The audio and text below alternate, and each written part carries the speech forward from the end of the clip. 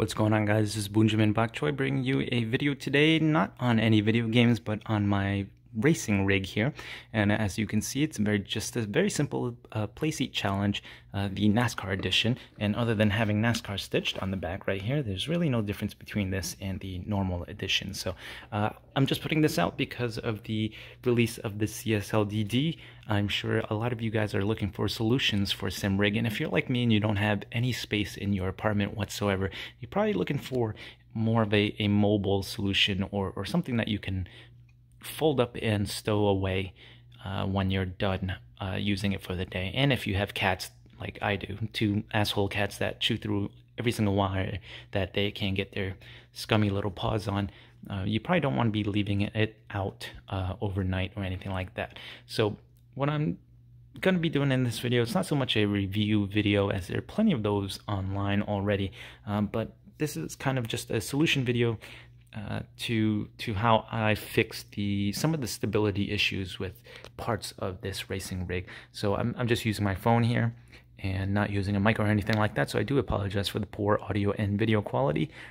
But when I was looking to buy a seat and for my steering wheel setup last year, there weren't too many videos that showed any temporary modifications. So there are videos that do some permanent mods where they weld like a rod from this platform up here to one of the metal bars down here, but that kind of defeats the purpose of having a mobile sim rig like this. You can't really fold it up anymore if you start welding stuff together. So I'll show you my solution, and first we're going to take a look at this platform, the wheelbase platform up here. I do apologize, this isn't scripted, so I'll probably be stuttering and saying and a lot. So this platform right here, right now, this is the locking mechanism back here is as tight as possible, and you can see there is a lot of play in this wheelbase here. And what I've done as a temporary solution is pretty much just use a ratchet strap. So I'll show you underneath. This is under the wheelbase, but above the platform, and behind this first front screw, just to prevent the strap from falling out forwards like that. And underneath, it's just looped behind this bar, underneath, and then back out to the front, and then back out the other side. And once you tighten it,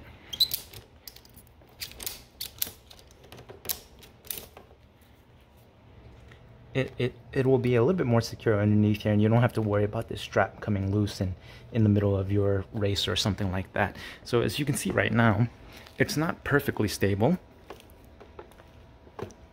It's actually pretty good. I'm trying to use a lot of force to push it up right now, and it's not nearly as bad as before when the strap wasn't being used. So you do have to be careful with this though, as the locking mechanism back here kind of uses this teeth situation. So this red piece kind of locks into place with this black piece back here using like this hard plastic teeth, and you do have to be careful not to crank on the strap too hard, or else the teeth might end up getting destroyed, and then this may not lock properly anymore. So just kind of strap it up, tighten it just enough to where that inch worth of play is gone from the platform there. And I've been using this for about 8 months now, and it's actually helped with my driving a lot, as it makes this a little bit more stable. So that's the first problem and solution that I've come up with. And again, you can probably, if you want a more permanent solution, you could probably weld stuff from the platform down to this rod right here, but like I said, I like to keep the mobility of this rig, so I've just gone with the temporary solution. Obviously you won't be able to use this little switch here to pull this up and get in easily, but I really just jump into the seat right here with both legs and just kind of kick them out to get into the seat. So it's just kind of up to you if you prefer ease of access or if you prefer stability in your steering wheel, and I prefer my steering wheel to be more stable. I'm a pretty little guy, so it's easy for me to jump in and out of the seat without too much of a problem. So the second issue is the pedal board here.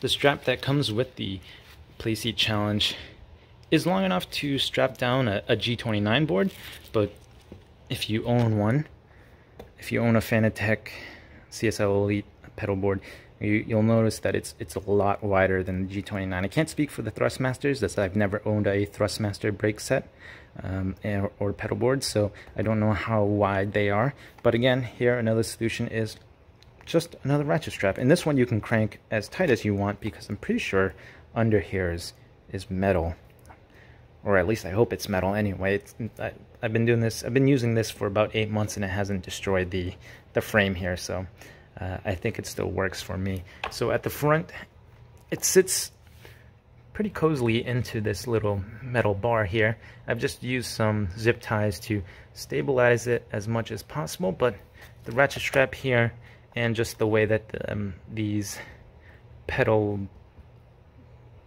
I don't know what this is, this pedal frame here works, it pretty much just kind of sits comfortably into here. And I've only got 2 pedals on here, just the brake and the throttle, because I have paddle shifters for my clutch, so I don't really need that third pedal here. So if you do have a third pedal though, this metal frame right here of the middle pedal will sit really comfortably into there, and you can probably add another ratchet strap here in the back to make it a little bit more secure, but I don't find that it's necessary for me anyway. And it's pretty tight. Just make sure that you don't pinch any wires with your strap. I've just kind of looped it. There are plenty of crevices and spaces for you to kind of loop your wires so that you don't pinch any of your wires. I also use, as you can see right there, another zip tie on both sides to kind of add a little bit more stability to this setup here. And the worst part is probably these 2 latches right here that connect the pedal frame to the seat frame, and it slides around a lot. So what I've done is pretty much just taped off the latches. So I've kind of centered the pedal board and used enough tape here to where the latches can't slide any further than where it is right now. Sometimes it will slide towards the middle, but I'm okay with that so long as it doesn't slide too far to the left or right. And I'm on carpet, so this doesn't create any leveling issues or that make the seat too wobbly. If you're on hard floor like hardwood or tile, it might make this rig a little bit unbalanced, but if you use this, close enough to the same amount of tape on both ends, it should be all right. And that's probably the biggest issue with the pedal board here. And that's about it. That's what I do to stabilize my setup here. Hey guys, Future Benjamin here, just dropping in to add a little something at the end.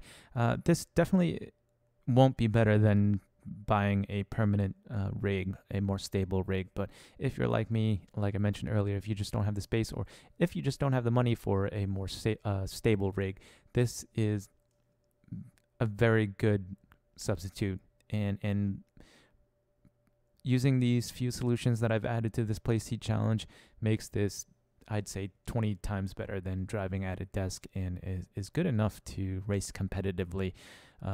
If you have the space and you have the money, then go for it. Go buy a more stable rig, one of the nicer ones. But like I said, I just don't have the space for it, and I need to put this away after every use. So this works for me. I would recommend this to anybody that is looking at a Playseat Challenge that they want to pair with their CSL DD or any other Fanatec product. Anything Club Sport wheel or CSL DD and below. It's even some Thrustmaster wheels, and obviously the G29. This is a very good selection, and using these few tricks to stabilize it makes this worth a buy. So but yeah, thank you guys for checking this video out. Stay tuned for more videos. If you think I've earned it, please leave a like, comment, or subscribe. And if you have any other questions or any other issues with this seat and you need some help, let me know in the comments and I'll see what I can do to help you guys. All right, I'll see you guys in the next video. Remember to eat your bok choy and have a good day.